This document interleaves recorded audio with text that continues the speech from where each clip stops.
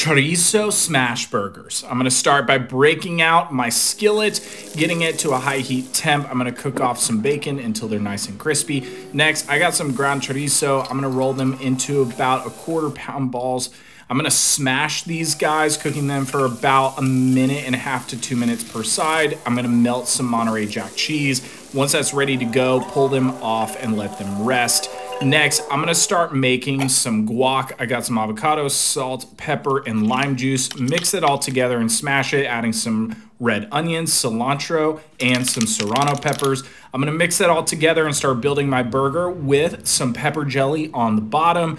Next, let's add the smashed chorizo along with the bacon, adding that mixed guac and topping the bun with some mayo. This was so freaking delicious. You can find this whole recipe at overthefirecooking.com or link below. Cheers!